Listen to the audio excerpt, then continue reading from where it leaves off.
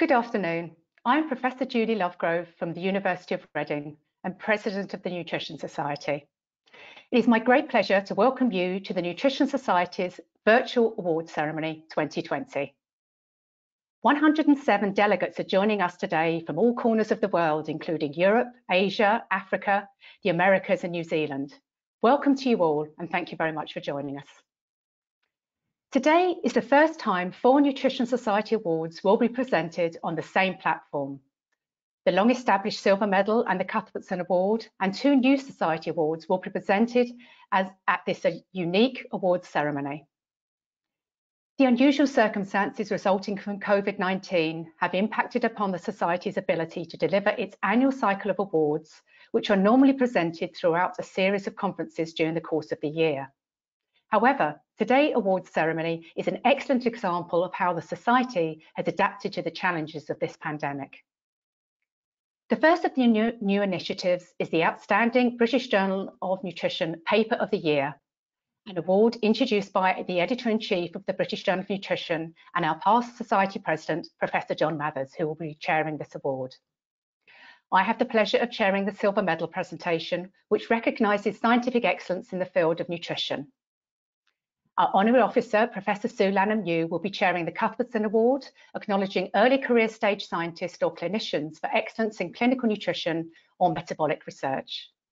The final presentation today is the Widdowson Award, which is the 3rd of the new senior awards introduced by the Society in 2018.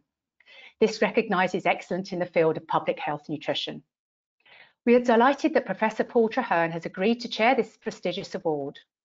Paul was the recipient of the first Hopkins Award presented in 2019, which recognises senior scientists within the area of cellular and molecular nutrition. Paul has also been a long-standing Society member, current Editor-in-Chief of the Journal of Nutritional Sciences, and past Honorary Publications Officer. Thank you very much, Paul, for agreeing to chair this inaugural Widdowson Award. I would like to take this opportunity to congratulate the exceptional and very worthy award recipients who will deliver 4 standalone 35-minute presentations, followed by a 10-minute break. Delegates will be informed via chairs of session or the chat function if there is any temporary problems. You can also contact the Society at conference@nutritionsociety.org, where 4 of the Society staff and our CEO are currently in the Nutrition Society offices in London, managing the live streaming and supporting the event. This promises to be an excellent afternoon filled with outstanding nutritional science, highlighting the breadth of science areas within our discipline, which I'm very much looking forward to. Finally, in terms of interaction, I would encourage everyone to use Twitter and tweet at NutritionSoc. I'm very pleased to now officially open the awards ceremony 2020. We'll pass on to John Mathers for chairing the first session. Thank you very much.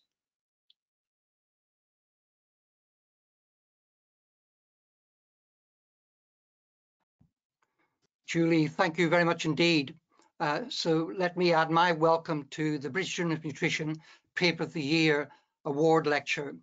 And this inaugural research award goes to Professor Chisato Nagata from the Department of Epidemiology and Preventive Medicine at the Graduate School of Medicine in Gifu University in Japan, for her paper entitled Intake of Starch and Sugars and Total and Cause-Specific Mortality in a Japanese Community, the Takayama study.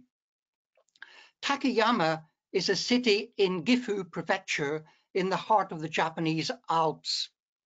And way back in 1992, Professor Nagata and her colleagues set up a prospective cohort study in that city, following more than 30,000 people since that time, 1992. Remarkably, more than 90% of the adults over the age of 35 participated in the study. So it's a really comprehensive study of a single city. Professor Nagata and her colleagues continue to work on the invaluable data collected in this study. So without further ado, I'd welcome Professor Nagata and invite her to give her lecture from the British Journal of Nutrition Paper of the Year. Thank you very much.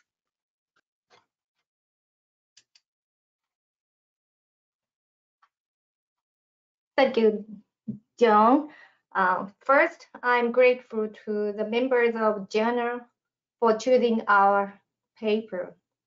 Just I have received the certificate today, so it is clearly honor for us. Thank you very much. And now it is nighttime in Japan, so I will show the certificate to my colleagues. I'm also thankful to several institutes, volunteers, and participants in the Takayama study for supporting our work. My colleagues contributed to this award, and I am pleased to talk about our work. Dietary carbohydrates have been implicated in hyperglycemia, weight gain, hyperlipidemia, and hypertension because these factors are risk factors of diabetes, cardiovascular disease, and some cancers. The link between carbohydrate intake and increased risk of chronic disease have been suggesting. Therefore, high intake of carbohydrate may lead to the increased risk of total mortality. Actually, a large prospective study on 80 countries observed that highest quintile of carbohydrate was associated with increased risk of total mortality. The risk increase was 28% and statistically significant. However, risk increase was observed in non-Asian regions, but not Asian regions. Therefore, the relation between carbohydrate intake and mortality may be dependent on the type of carbohydrate.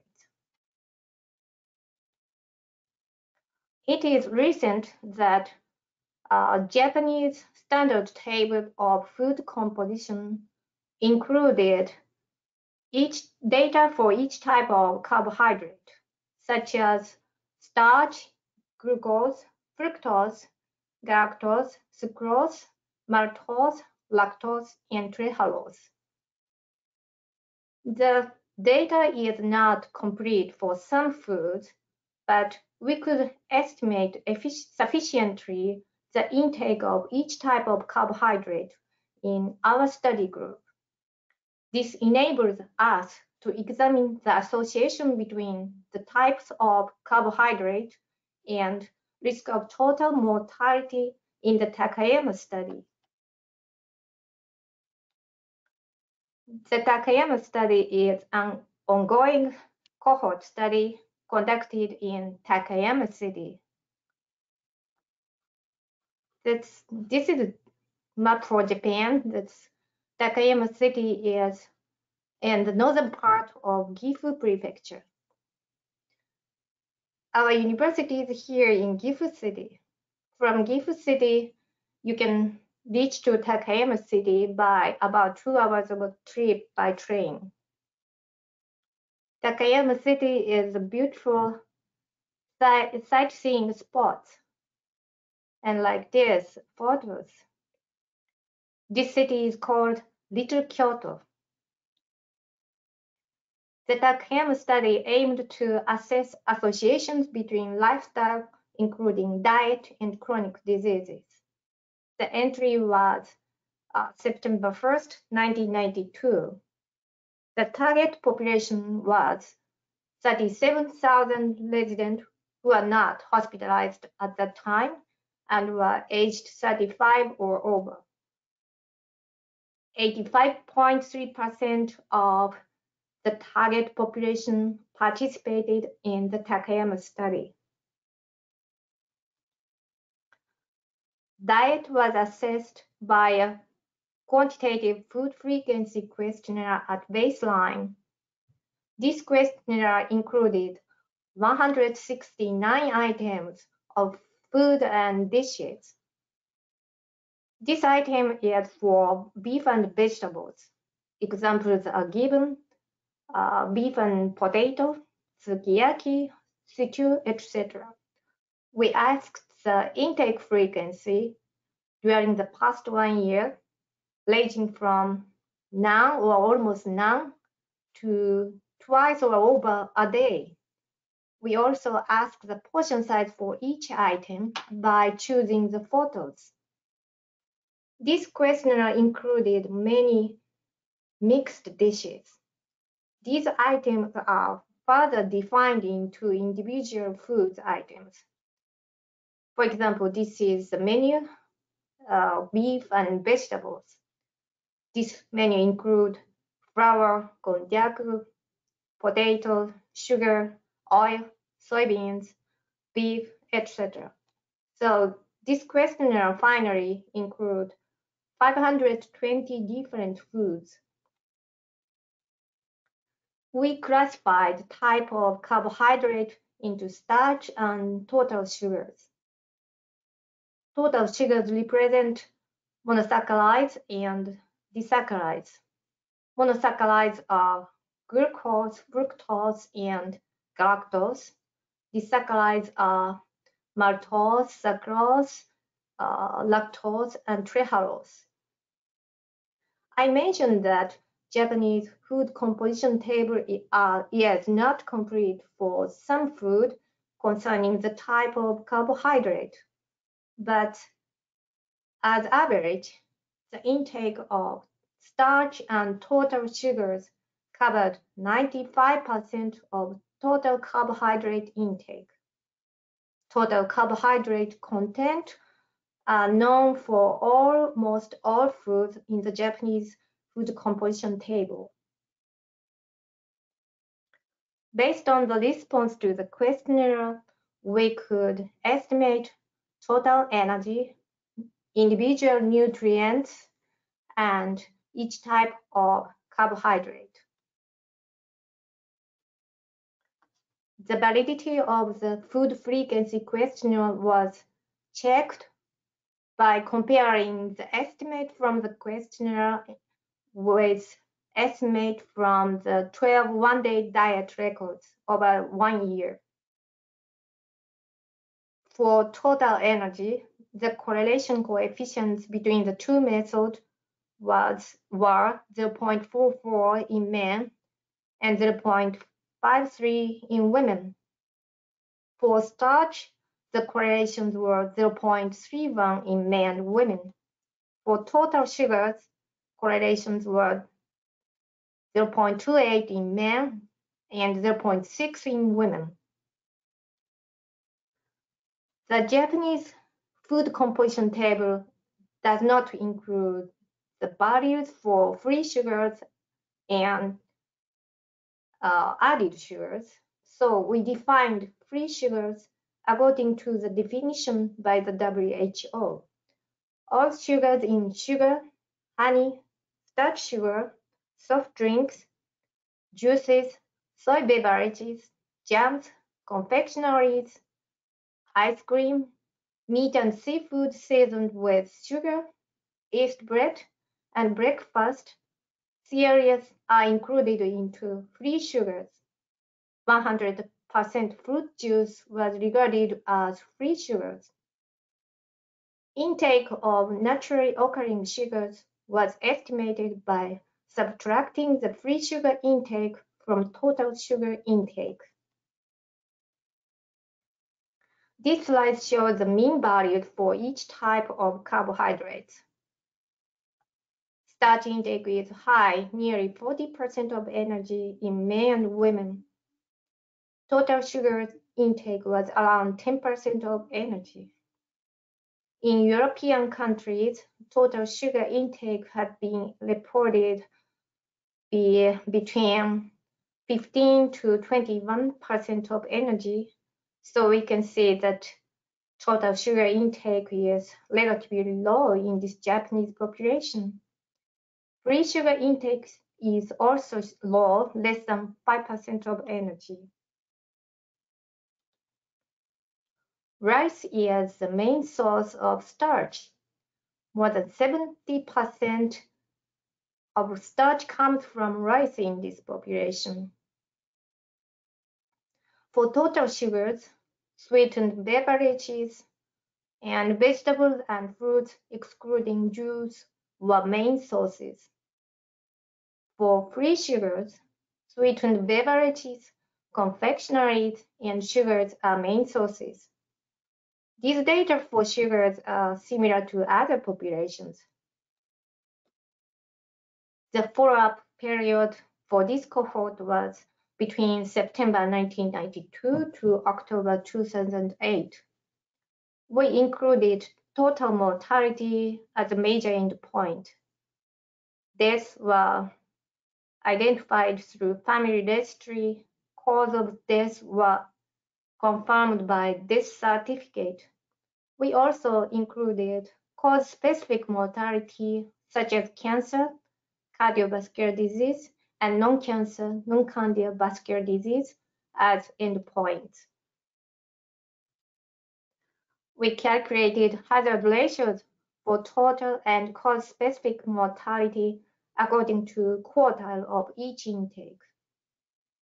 We included age, marital status, education, height, BMI, physical activity, alcohol intake, smoking status, histories of diabetes and hypertension, menopausal status, and intakes of total energy, total fat, salt, dietary fiber, and coffee as covariate in the models.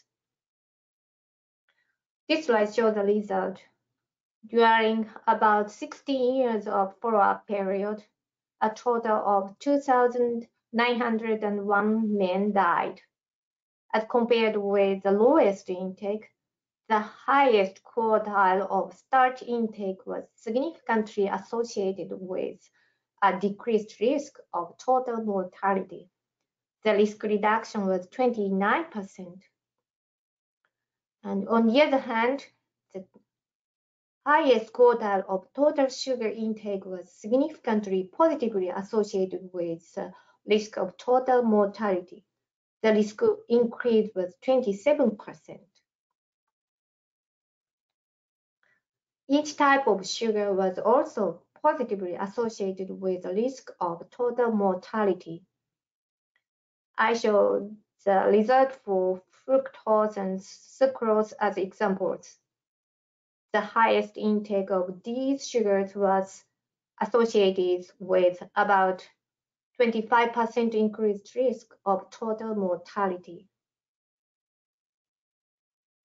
Both free sugar and naturally occurring sugar intake was significantly positively associated with risk of total mortality. The risk increase was 22% for free sugar and 16% for naturally occurring sugar intake. Let's move to the cause-specific mortality. Neither starch or total sugar intake was associated with risk of cancer mortality in men. The highest quartile of starch intake was significantly associated with a decreased risk of cardiovascular disease mortality. On the other hand, total sugar intake was associated with increased risk of cardiovascular disease mortality. These results are similar to the result for total mortality. For non-cancer, non-cardiovascular disease mortality, the results are similar to those for total mortality. High intake of starch was inversely associated with the risk, and total sugar intake was positively associated with the risk. However, in women, starch intake as well as total sugar intake was not associated with the risk of total mortality. Only free sugar intake was significantly but modestly associated with increased risk of total mortality. Now I summarize the result from the Takayama study. In men, high intake of starch was associated with a decreased risk of total mortality except cancer mortality.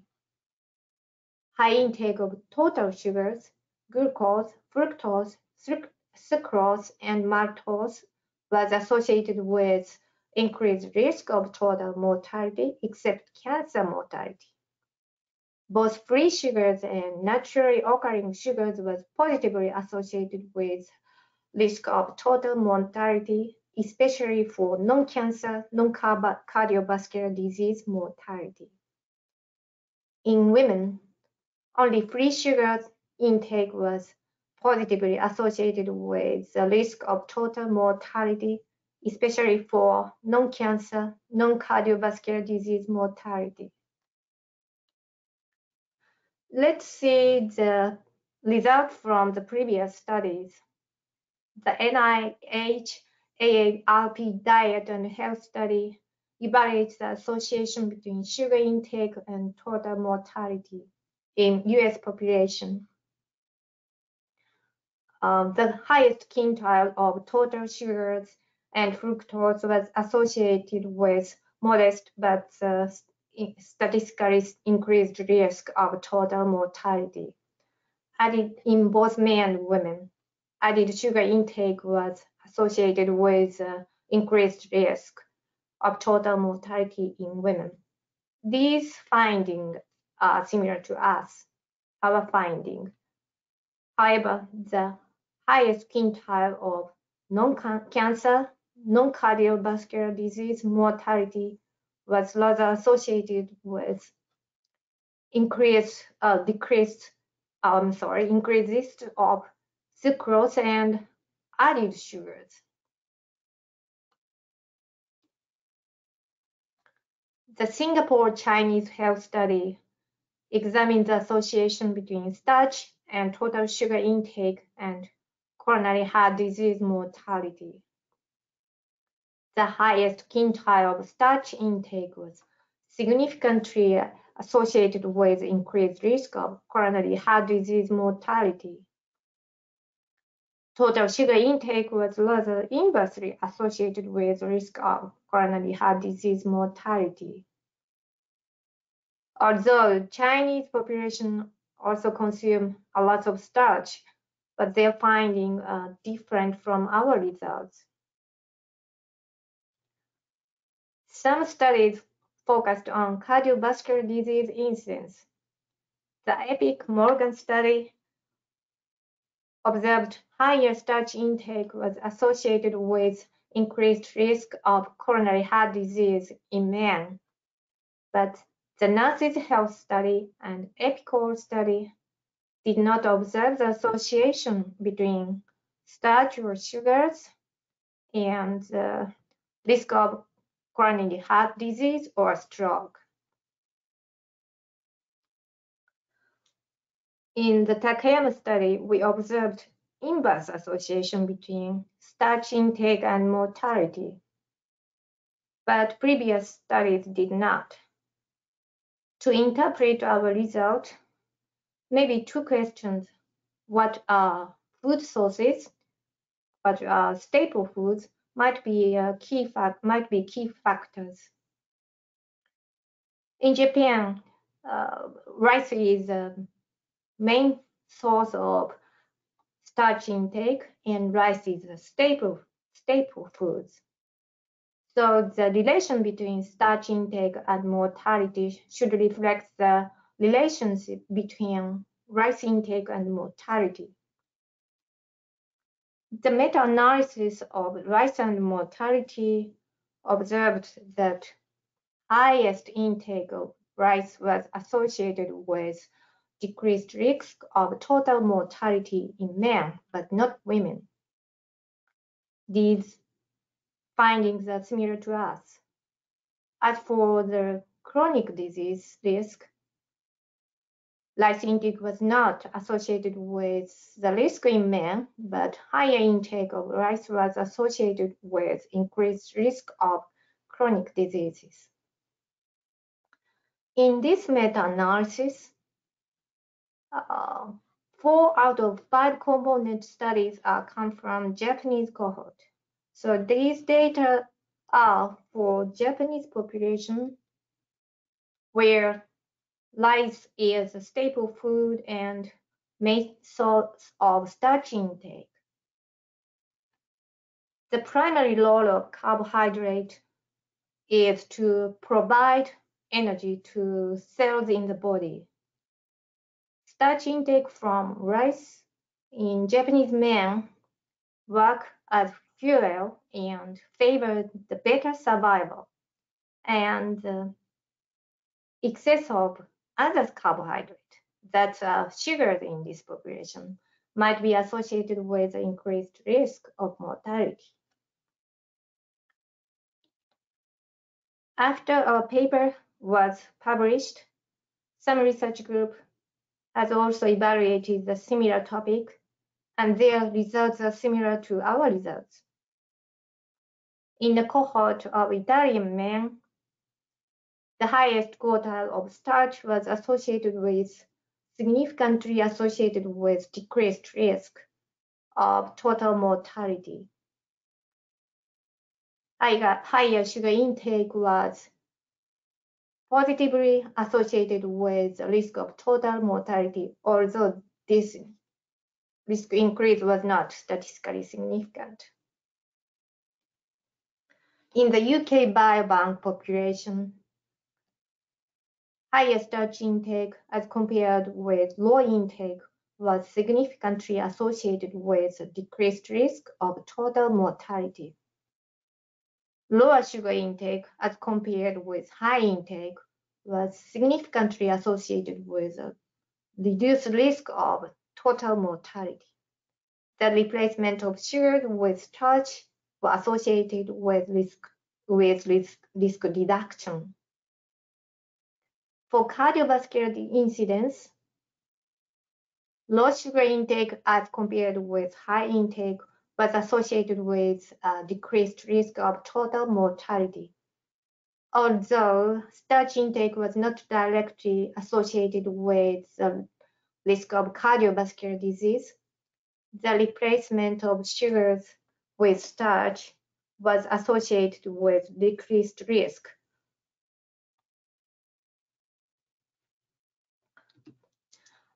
In these populations, I mean just Italian and UK populations, I'm sure that rice is seldom consumed, but pasta for Italian and bread for UK populations are main source of starch intake, and these two foods may have favorable effect on total mortality. In the Takayama study, we observed positive association between dietary sugars and mortality. Fructose and sucrose have been implicated in liver lipid accumulation, dyslipidemia, decreased insulin sensitivity, and increased uric acid. These mechanisms may suggest high intake of fructose and sucrose may be associated with increased risk of cardiometabolic diseases that may lead to the increased risk of mortality. However, the result from meta-analysis of total sugars and added sugars with cardiovascular disease is not conclusive. Highest intake of total sugar was significantly associated with increased risk of cardiovascular disease mortality, but there was no association between added sugar intake and cardiovascular disease mortality. Sucrose increase was rather inversely associated with the risk of cardiovascular disease mortality. As for cardiovascular disease risk, total sugar intake was not associated with this risk. This is a final slide for me. The high intake of starch and low intake of sugars may favor longevity of Japanese men. However, these findings are new and there are some limitations in our study. For example, diet was assessed only once at baseline, and there are maybe unknown confounders and the effect from residual confounders. So additional studies on the association between types of carbohydrate and mortality are needed. Thank you for your attention.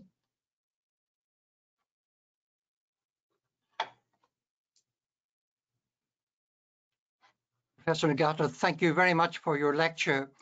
Thank you. Normally, of course, we would like to present you physically with the award. That has been sent to you in Japan. Has it arrived yet? I have just received today. Perfect. Thank you very much. Congratulations. Yeah. Congratulations. Yes, I'll show this tomorrow to my colleague. This is nighttime, so thank you very much. Thank you very much. And thank you again for your presentation. I now hand back to Julie. Thank you. Thank you. Thank you very much for that excellent presentation. Now this ends this session of the awards ceremony, and I hope to see you at the next session, which is the silver medal, and you click the link in the programme. Thank you very much.